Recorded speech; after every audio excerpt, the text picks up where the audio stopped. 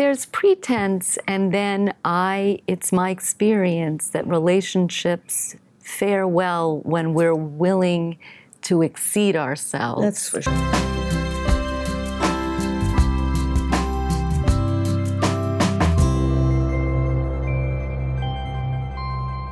Lots of people talk about keeping it real, right? I have to admit that I find being 100% myself all the time isn't always that easy. What do you guys think?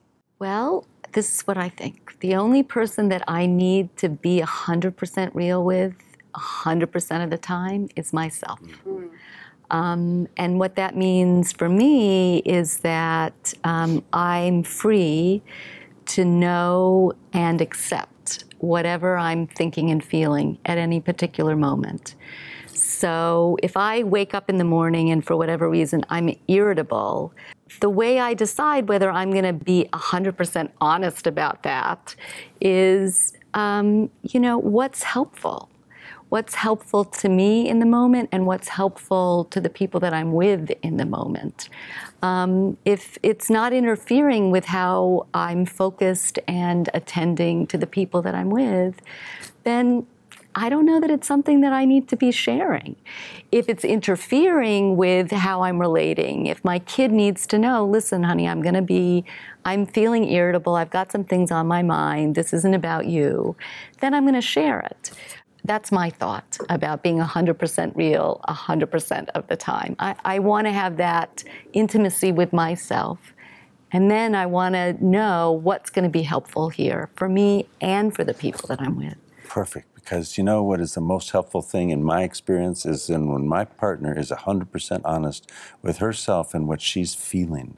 And as strange as it sounds, the greatest gift I've ever learned in relationship is that the most amazing intimacy, love connection, sexuality has always come by my feeling, hearing, understanding what you, my partner, are feeling and honoring that.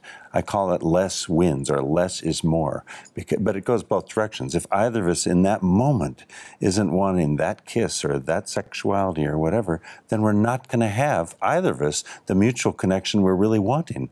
And yet it even gets better by honoring that and just staying back and giving you the space, the time to feel whatever you're feeling. What I get in return is 5 to 10 times more love, trust, openness, sensuality, and it might only take a minute and you attack me, or it might take a day. But it's better than anything I could have had by not feeling that and thinking that, oh, you're compromising by giving me something that you don't really want to give. That costs me. Yeah, because, basically, when you know that whatever the person is saying and doing, they believe, then you can count on the fact that you know who you're talking to. That's exactly right.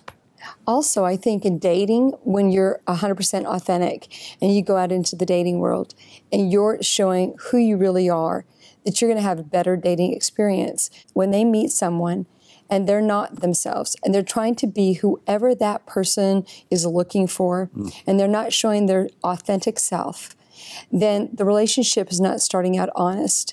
And if they show who they are, no matter what that person's looking for, and that person is saying, I'm looking for a girl who's real sportsy, all right? And so they're like, yeah, I love sports, okay? And that's not who they are, okay?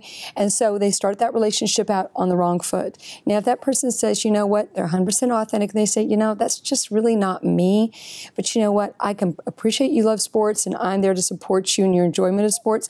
Now they're being honest. You gotta show them who you really are, because if you start that out, pretty soon, you can't keep that pretense up. Yeah. You can act out of character, and we can all do it, but it's tiring. Yes, and eventually, it falls apart. It does, and that person's going to say, what happened to that girl I fell in love with? Yes. Where'd she go? And it's going to fall apart. Yeah. Right. Yeah. So you show a 100% authentic person, and then your relationship's going to start out. Well, there's pretense, and then it's my experience that relationships fare well when we're willing to exceed ourselves. That's for sure. But you have to tell them that I'm doing this for you. But that's not what I like to do. But you're being honest. You're saying, you know what? I don't like to fish, but I'm going to do it for you. Yeah, sure. My partner is a professional dancer, she was, and I played tennis endlessly. Well, she plays tennis with me sometimes, but can't match me. I dance with her sometimes, but can't match her. And so it's a gift not only to sometimes enjoy them together, but let her go dance and let me go play tennis. Yes. And we come back and then go, I'm here now and I love you. I've always said that, you should marry somebody who opens more doors than shuts them. So you heard it here first. If you're looking for advice on how to be you 100% of the time, you have to know yourself. Don't compromise your standards or your belief systems for another person. Be honest with yourself. Take a moment for yourself and do it. We believe that you can.